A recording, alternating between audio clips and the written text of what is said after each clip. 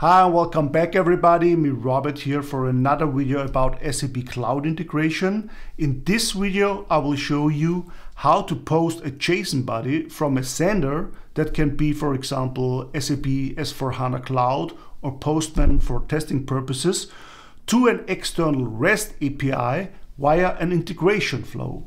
You might think that's a standard process. Well, it is, but there are still a few pitfalls you should be aware of. If you want to follow along and you haven't set up SAP Cloud Integration yet, please watch my previous video, Setting up SAP Cloud Integration in SAP BTP. In that previous video, you also learn how to trigger iFlows with Postman that we will use in this video as well.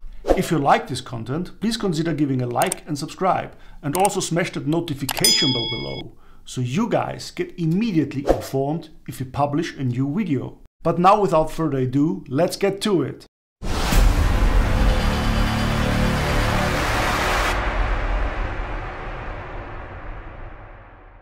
Alright, here you can see that I'm already in the integration suite. If we want to create a new integration flow, we click on Design and then on Integrations and APIs. Here we open the integration package IP1 that we created in the last video. And then we click on Artifacts. Here in the top right we find the Edit button and we click on it. We can create a new integration flow by clicking on Add here, and then we choose Integration Flow. We name this iFlow Post JSON to REST API. This also pre-fills the ID for us, and we can click on Add here. Once the iFlow is created, we can click on it to open it. In order to change it, we have to click on Edit here in the top right again. Now we click on the sender and we draw this arrow to the start symbol here. Here we choose the HTTPS adapter type by double-clicking. Then we pull up the configuration window from the bottom of the page. We click on Connection, and here we can enter an address that has to start with a /. We give it the name /post JSON to REST API, for example. We keep authorization by user role, and the user role is ASP_messaging.send, but we remove the CSRF protected flag here. Then we want to connect to an external REST API, which is our receiver here. And for this purpose, we click on the start symbol here in our iFlow and we choose the plus symbol. Then we search for the request reply step, which is part of the external call here.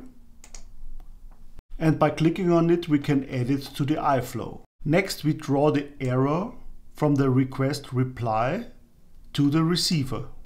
And here we choose HTTP as adapter type. And then I click on Save. This gives us an error saying we need to enter an address to the receiver. So we click on the HTTP adapter here, then we pull up the window from the bottom and we click on Connection. Here in the address field we enter the address to our external REST API. In my case, this is a test endpoint on my own gt4m.com server. This endpoint does nothing else than returning the retrieved data to the sender in a JSON format. Therefore, with this endpoint we easily can test if we retrieve a posted JSON body. As method we keep post here, and as authentication we use a basic authentication, since this address requires a basic authentication. The credential for this endpoint I have stored in a security material named GT4M test user.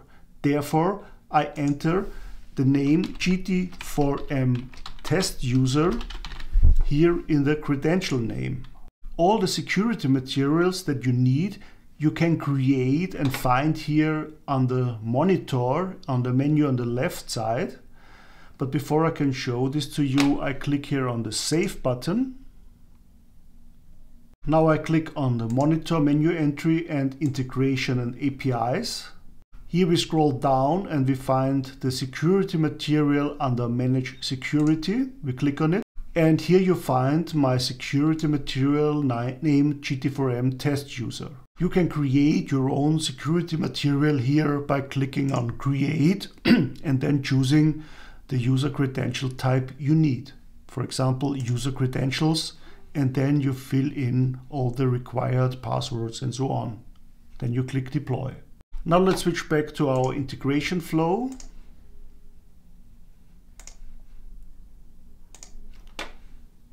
And edit it again. Then we pull up the integration flow configuration window here. We choose runtime configuration. And here we can define the allowed headers that we want to allow with the request. For example, content type. And if you want to allow multiple headers, you can provide a header list here and separating it with the pipe symbol. But we just need the content type here, and then we click Save. So a little spoiler at this point, this iFlow will not work as you might expect with post requests. However, we will deploy it anyway so that we can test it. Therefore, we click on the Deploy button here. We choose the runtime profile. And it says Post JSON to REST API is triggered for deployment. OK.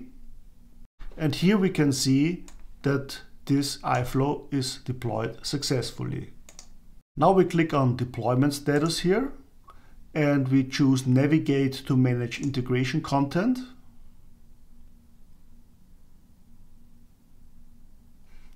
And here we find the URL or the endpoint for this integration flow. We copy it, then we open Postman and we create a new GET request.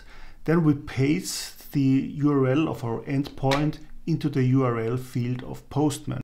Then we change the method to post.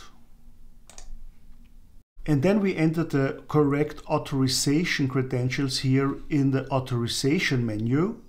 Please note that I've explained in detail how to set up this authorization here.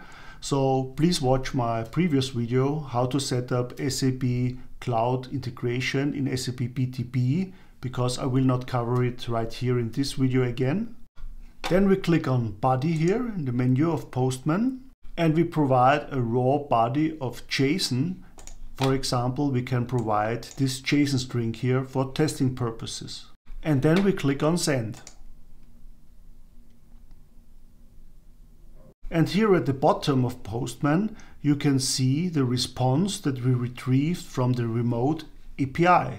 However, here in the response from my remote API, I can see that the JSON parameter is null. This means that the remote endpoint did not receive the body that we posted here in the request. So how can we fix this?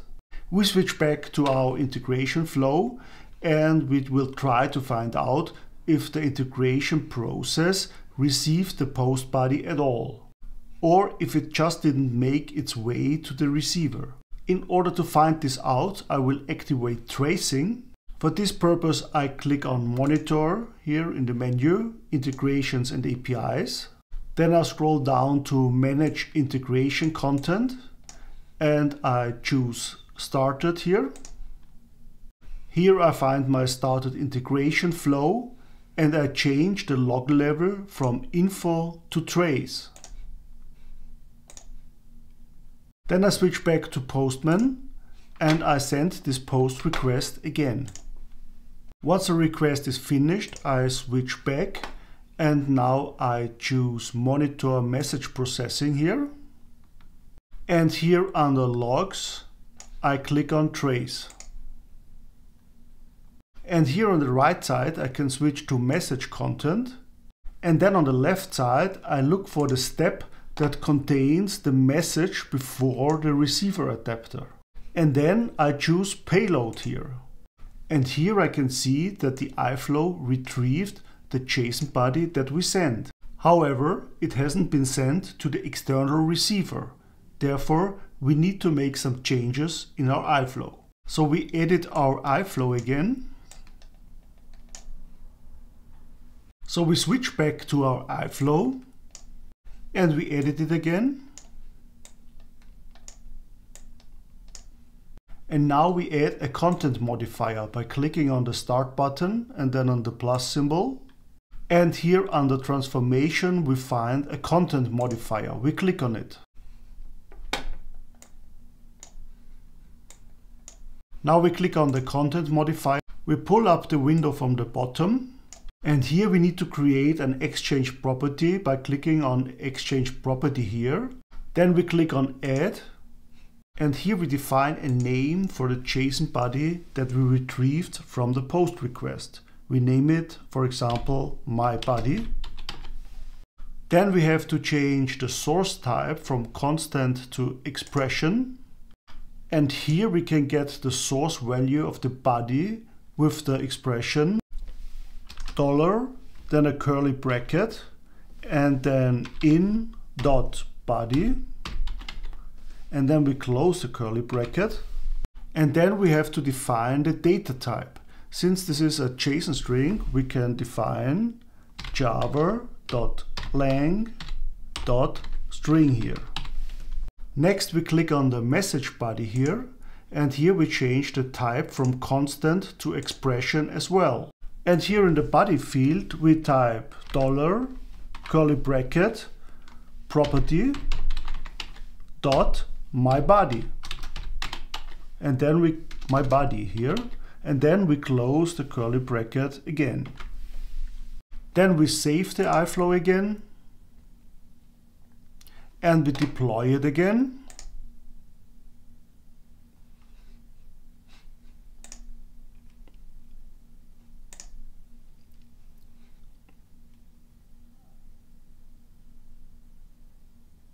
Then we switch back to Postman, and here we post the request again by clicking on the send button here.